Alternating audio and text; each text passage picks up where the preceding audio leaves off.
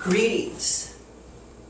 Satire is something that is very fascinating to me. I've written a lot of it myself. I find satire to be a very creative endeavor, and I enjoy reading satire, I enjoy listening to satire, so it's something I want in life. I've been examining virtually every angle possible of Westboro Baptist Church. Certainly their core premise, their approach to the world, is entirely flawed. So the question is, if we want to do what is best, do we focus on following Westboro Baptist Church or doing the opposite? If their logic is sound, if their premises are false, then by following their false premises with correct logic, we're going to get to false endings. So does satire logically stem from the approach to the world that they have? I really hope it doesn't. I do see virtue in satire. I think it's a great way to showcase the problems of the world. But is that inherently bad? I have wondered whether it's spiritually sound to engage in satire. After all, spirituality involves doing what's best for people, having a good heart, caring for people. So does satire fit in that? Westboro Baptist Church is about mocking and scoffing the world and pointing out its flaws all day and all night. So satire definitely fits in with what they do. Now, just because they do something doesn't make it wrong automatically. For example, Peter Singer presented this argument in defense of animal rights. Some people have pointed out that Hitler was a vegetarian. So Peter Singer said, just because Hitler was a vegetarian, that doesn't mean vegetarianism is wrong, since after all, Hitler had a nose, and that doesn't mean if we want to be the opposite of Hitler, we're going to chop off our nose. Likewise, as much as what Westboro Baptist Church does is wrong, there could be certain things they are doing correctly. I've noted in other videos that sometimes they have part of it right and part of it wrong, like I mentioned, the iconoclasm. Iconoclasm is a good thing when done correctly, but unfortunately, when it's merged with hate, it is a bad thing. Iconoclasm with wisdom is a good thing. Now, how does that work with satire? The point of their satire is to spread hate. So satire twisted with hate is a bad thing.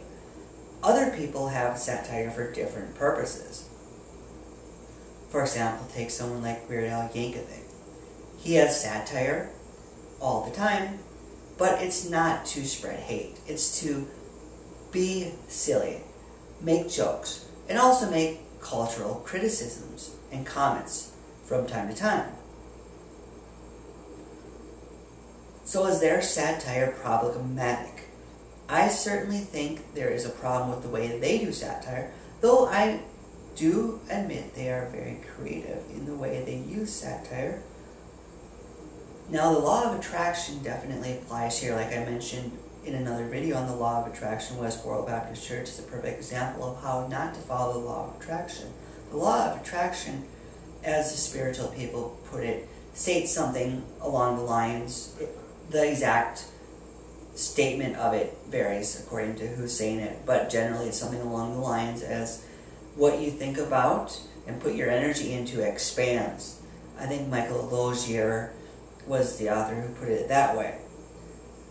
So Westboro Baptist Church are putting their energy into things they don't want in their life. They're putting their energy in homosexuality, they're anti this, they're anti that. Like people always say, what are you for? You gotta be pro something. But people like Michael Lozier and other people who advocate the law of attraction state you should state everything in the positive. Westboro Baptist Church is anti this, against that. Picketing, like I've noted, is a perfect way to always show what you're against. Against. And that's what people say to picketers all the time, whether you're picketing the Westboro way or other people's way. What are you for? Why are you against this? Why not be positive? Why not be proactive? Why not stand for something? I think picketing is not inherently wrong. The way Westboro Baptist Church does it is troublesome. But when done correctly, I think it is right. And likewise, I think satire is the same way. It is perfectly legitimate to use satire to make points. It is perfectly legitimate to use satire to convince people of certain things. It is perfectly legitimate to use satire to make the world a better place. But the purpose behind satire should not be hate. So the problem probably is hate twisted with satire. Even creative hate is a problem. It is very possible that satire may be inherently wrong.